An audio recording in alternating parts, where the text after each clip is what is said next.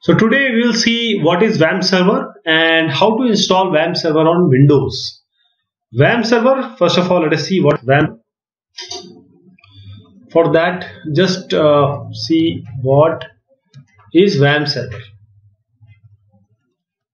And in this, you will see that Wampserver is a web development environment for Windows. What is this? It allows you to create web applications. So this is actually for web applications. And for WAM, why this name is WAM? Because W is for Windows, A is for Apache, M is for MySQL, and P is for PHP. So you're combining them. And in Wiki, if you find that they call it as a software stack, because actually there are three software which are stacked. One is Apache server, then you have MySQL, then you have PHP. So there are three layers basically. And I need to open this because I'll show you some more thing. You will come across some names like XAMPP. Why are you not using XAMPP? Why are you not using LAMP? There are certain reasons, because LAMP is specifically for Linux. Okay, AMP you already know. L is for Linux. But you have a very good option with Wampserver, which is XAMPP. So you can install XAMPP also. And XAMPP is basically a cross-platform web server, so it is going to work everywhere. But we'll stick with our discussion today with Wampserver, and we will just type download Wampserver. Now, when you type this Wampserver on your search bar, you will see that various versions will come, 32-bit, 64-bit. So you will be confused that which version should I take. For that, to clear out that confusion, there is a simple option. Go to this PC or my computer, wherever you find, go to the property and see which system you possess. The system is actually 64-bit operating system, and this is Windows 10. What I want to indicate here is that if you are trying to download 32-bit Wampserver, then once you download it and double clicking on the exe, then you'll find there will be an error. And what will be the error? That will be 0xC50, means 0000070 error. And this error will, for those people who are actually working with 32-bit and 64-bit, they already know that what this kind of error is. This is actually the error when you want to run 32-bit exe or 32-bit application on your 64-bit machine. That error will come. So better be safe. Download Wampserver 64-bit, because what I am doing is 64-bit. If your system is 32-bit, you will go for 32-bit. So this is the first link, which is www.wampserver.com, and let me click it for you. Once you are in, this is the official Wampserver website. So better you download from here. Ultimately, it will take you to SourceForge only. You will download from SourceForge only, but from here, otherwise some virus worms will. So proper way is this. In this particular website, right now when I am making this video, there are two versions. Wampserver 64 bits with PHP 5.6.15 and PHP 7. While for 32 bits you have 5.6.15.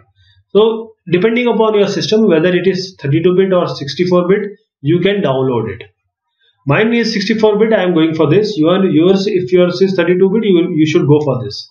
Let me click, and once I click it, what it does, it will actually give me some message. This is the message. What is the message?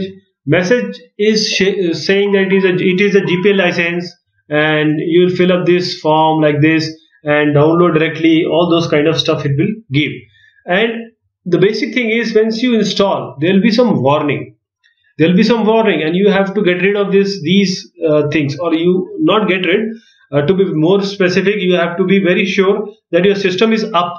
Your system has all those things being already there present. Means you want your VC11 redistribution function and all this redistribution exe already present there.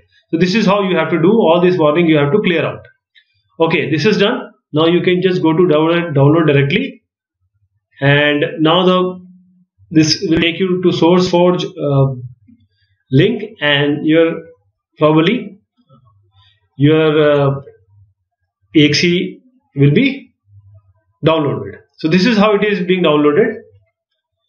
Let us wait, and this is how it is downloaded, 186 MB. So I'll just pausing it or closing it because I have already downloaded it.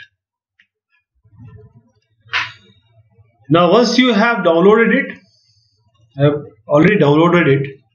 So let me show you. This is Wampserver 3.04 for 64-bit machine, Apache version 2.4.18, MySQL 5.7.11, PHP 5.6.19.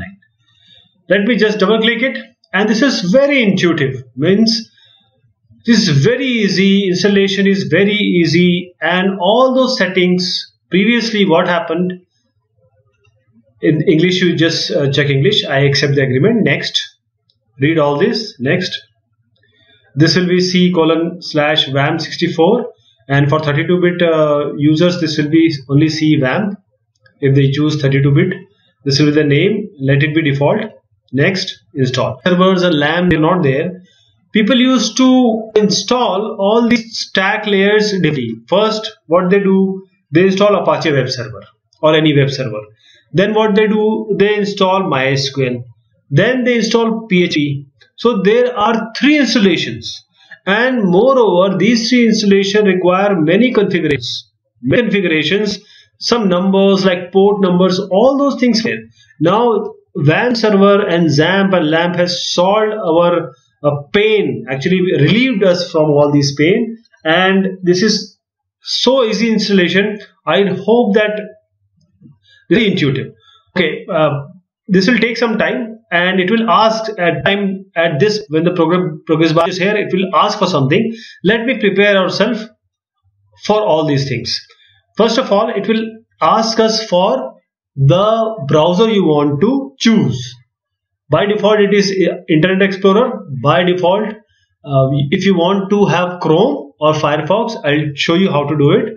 You have to just Explorer, go to C, go to your program files, and then search for program called Google or folder called Google, and inside this you will find Chrome, and this is application inside this chrome.exe. So you have to go to the exe.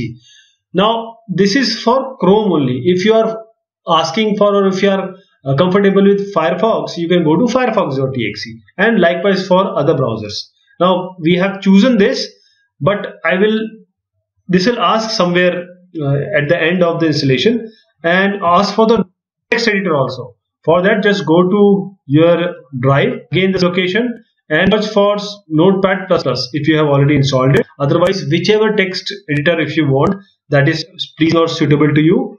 I prefer Notepad++ and Chrome.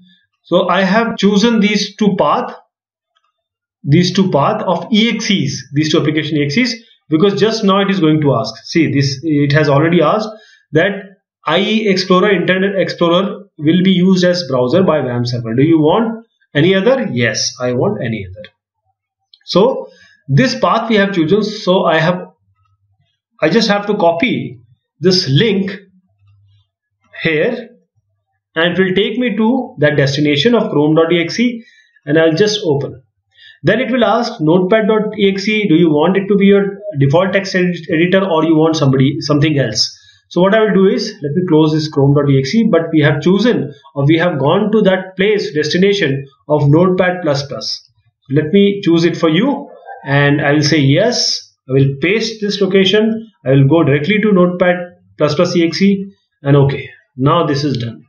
And it will take just few moments, and our installation will be done. Okay, so this icon will be on your desktop, because it has not asked whether you want it to be in your start menu or desktop or any other place, but surely you'll get one icon or shortcut on the desktop. Just read these all, finish it up. Now your Wampserver is installed on your system, you are ready to use it. Just double click it, and when I double click it, just watch what happens. I double click it, yes, just see, this is red now. This is red to be green. Moments, yes, see, it's to green. This has gone to green or become green after red. Once you click, just click over it. No right click, only your left click on your first finger, which is clicking. On that click, it will open a menu, and these are the services. So when we started, all services were not running. These three services. Which services you want? Apache, PHP, and MySQL, and all subordinate, which the system will take care. So this system, these three services needs to be started. Once these services are started, your web colored icon will change into green color, and now your system is up for your web development and web hosting. Okay, if you want, some problem is there, you can always restart it. These three, Apache, PHP, and MySQL, I already told you, but I have to tell you one more thing. Apache goes to 80 port, or it works on 80 port.